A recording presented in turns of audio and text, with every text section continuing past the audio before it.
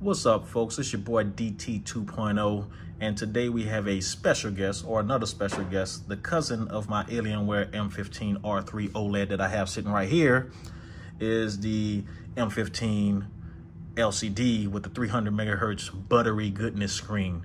Now, the difference between the two, obviously, is the screen, but that's it. They have the same specs. Everything is exactly the same except the screen. Now, a little bit of background about this. I didn't see many reviews on either of these computers. So when I ordered them probably about a week behind each other. And what I did was I trusted the system, because we see a whole lot of horror stories online about shipping these computers, because every Alienware you buy, with the exception of the ones from Best Buy, are custom built and then shipped to you from China. Now, a lot of folks get scared, right? COVID and all of that, but I'm 2 for 2 in this instance where I ordered a computer and I received it in 6 days. So if you're scared of shipping delays, unless the part is out of stock and the shipping times that you see on the website changes as you change those, or as you customize your computer, you're going to get it fairly quickly, right? I think the first time when I ordered the OLED, they actually let me know and sent me an email to tell me when it was being built. With this one, they didn't. It just showed up a UPS. Hey, you're getting a package coming to you, because I get notifications when I sign up for UPS, and boom, it was the computer coming from Kunshan, China. I ordered it on the 1st of September. It was shipped on the 3rd, and I received it on the 7th, right? I went from China to Korea to Alaska to Kentucky, and then Atlanta, and then to the city that I'm in right now. So it was fairly quick, and I was shocked. Now, here's a tip for you. Don't buy this computer from Best Buy. Don't be drawn in by, hey, I can get it from Best Buy and get it in 1 day, vice waiting a week, because you will waste money, right? I get it. Some of y'all are impatient ass motherfuckers, just like myself. I hate waiting for shit, but when it saves me a lot of money, I'd rather wait.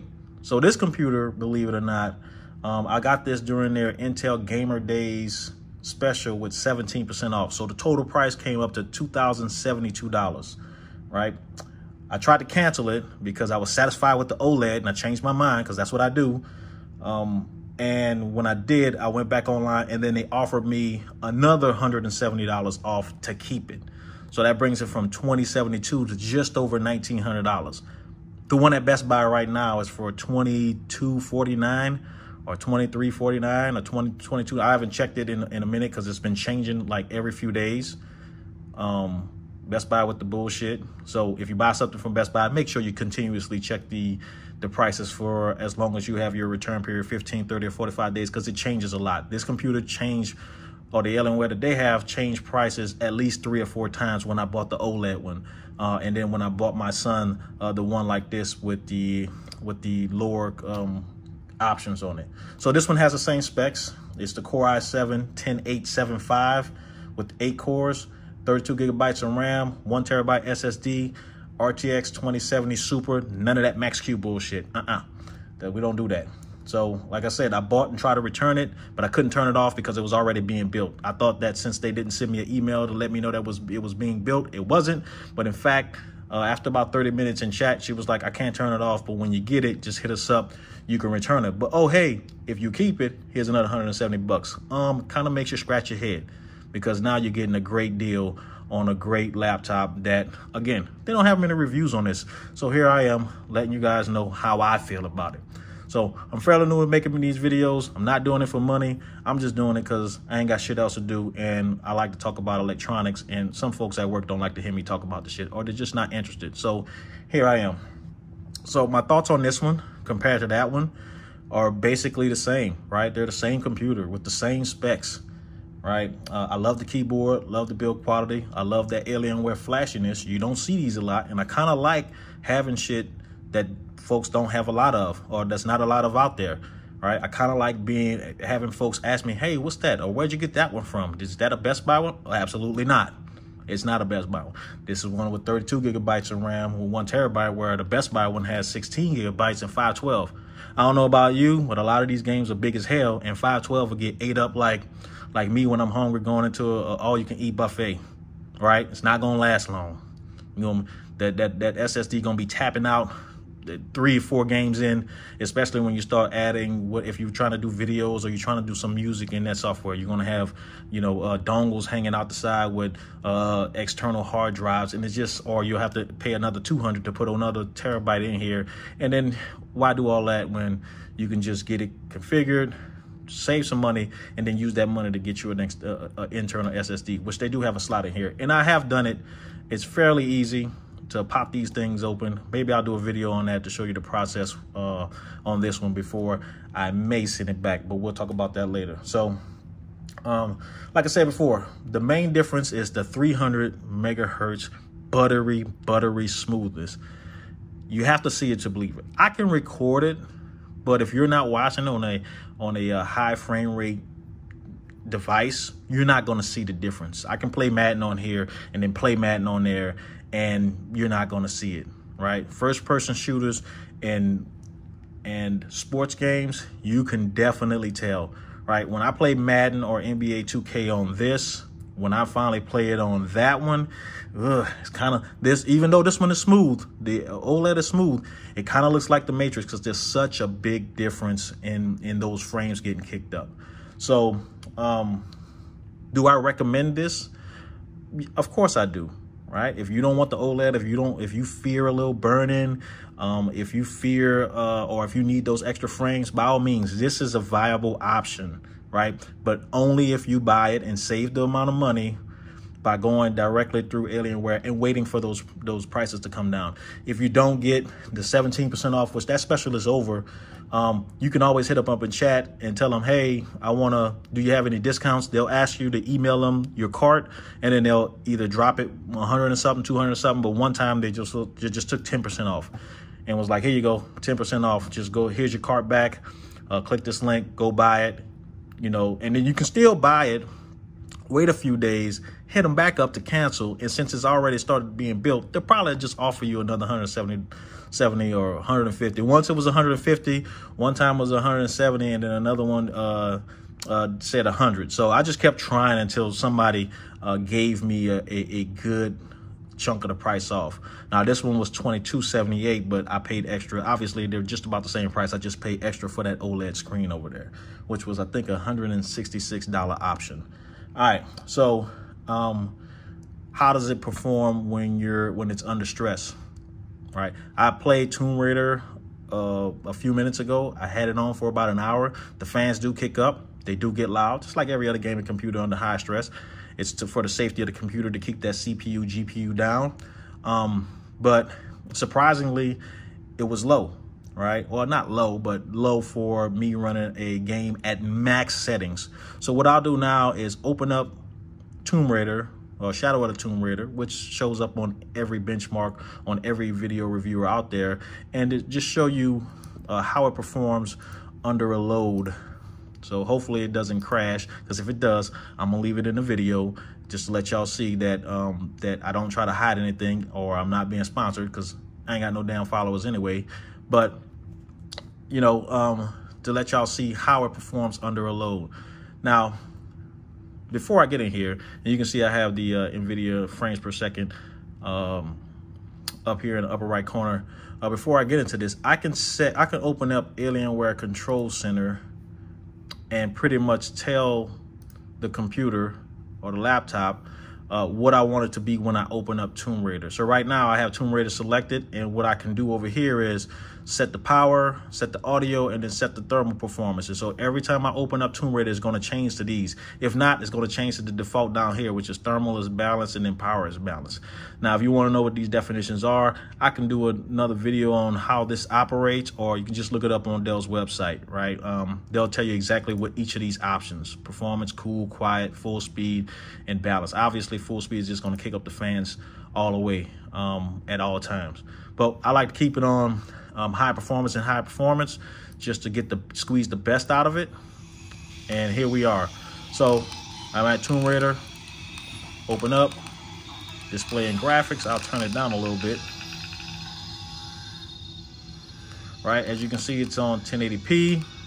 I can turn on RTX DLS, and then on the graphics, yes, On graphics, I have everything at max, right? It says custom, because if you put it on highest, everything won't be on its highest. I don't know why it does that, but you go in here manually and kick up everything to max, right? So I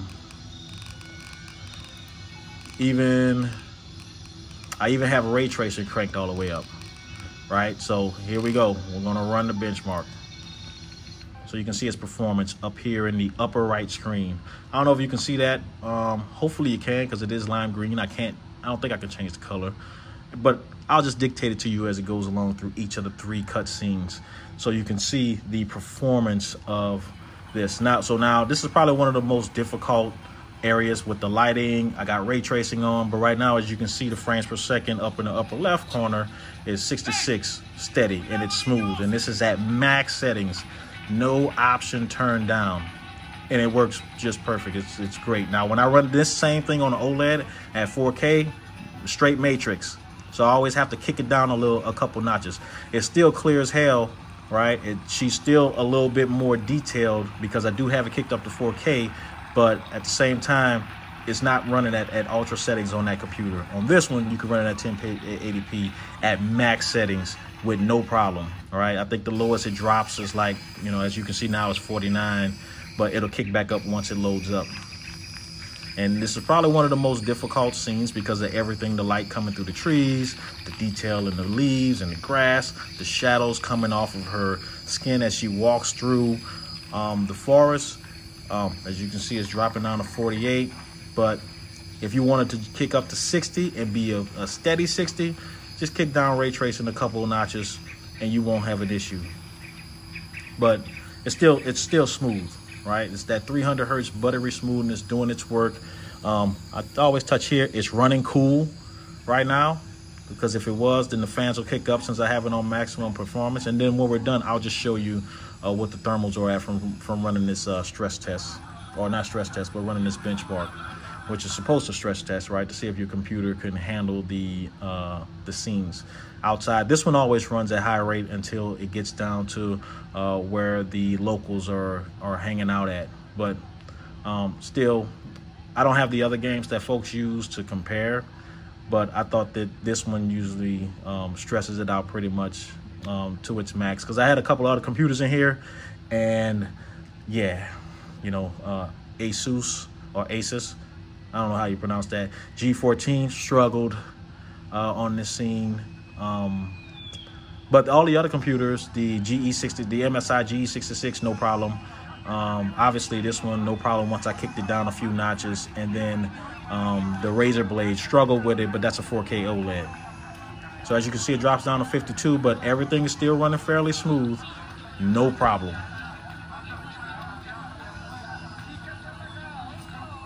Gotta love that buttery smoothness with everything that's going on.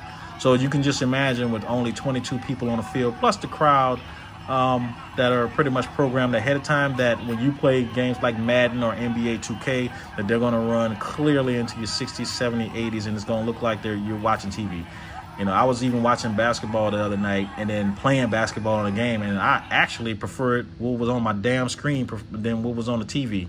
Because on my damn screen, it was 4K, while on the TV, pumping through Comcast, you know, it's probably 1080i, if anything. So here we are, average frames per second, 63. At 63, number of frames, almost 10,000. So again, that RTX 1070 Super doing its thing.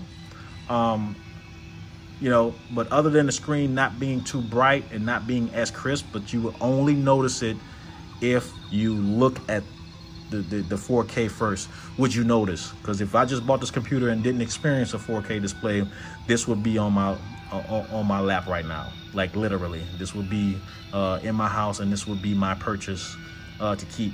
Am I gonna keep it? I don't know. Do I recommend it? Hell yeah, because it's a good computer. Keyboard lighting, the exhaust light in the back, it keeps fairly cool. Right now, we can check the thermals to see where they are. Another thing I like about the Alienware Control Center is when I go here, as you can see, I'm tapping at 74 degrees Celsius. The GPU is at 63 degrees Celsius. So It was running, and I only ran it one time, but to see, like I said, before I was playing the game for about an hour, and when I clicked over it, it got nowhere over 80. And that's at performance, or thermal performance, which means it's going to push it to the edge until it has to throttle, because it's getting at or over 100 degrees Celsius. So with that being said, that's it for this video. Like I said before, do I recommend it? Yeah. The only thing that I'm mad about is I cannot get this color, because I love the dark side of the moon color in reference to this white, because with the white I gotta just take a little bit more care of, right? But we all felt bad about that when we got the Xbox, but this controller's been holding up pretty good. They do sell the gray mouse that goes with it. Whew, that I love shit that match. So even if I do keep this, I'm gonna have to go swap this mouse out, because we ain't gonna have no mix match. Is it mix match, mismatch, or mitch match? Who knows? But y'all know what I mean. We can't have these two not matching and try to roll with it, because motherfucker look at you and be like, what the hell is up with that? Who you stole that mouse from? You dig what I'm saying? So we don't want that. One other thing before I go is, when I took this in a dark room, I did see some backlight bleed, mainly up here at the top. I don't see it as much as I did before, but if you're playing a lot of games where it's dark, that IPS glow and that backlight bleed can get on your nerves. So just think about that, because when I take the OLED and put it in the dark, it's just dark because those pixels are off. All right, so that's what I have for right now. Just a few things to get to the bottom of, or that you get out of this, is don't be afraid to buy it. Be patient and save your damn money. And even if you have to wait and chat for 30, 45 minutes, an hour to get them to offer you $150, $175 off, do it. Because again, $1,900 for this spec'd out Alienware M15 R3 with the upgraded RAM, the upgraded SSD, the upgraded processor. It's a great deal. It's a great deal. I can't speak on reliability, but I think if it does start acting a fool, you guys will be the first to know. So there you have it. All right, so highly recommend it. If you buy it, hope you have fun with it. See you next time.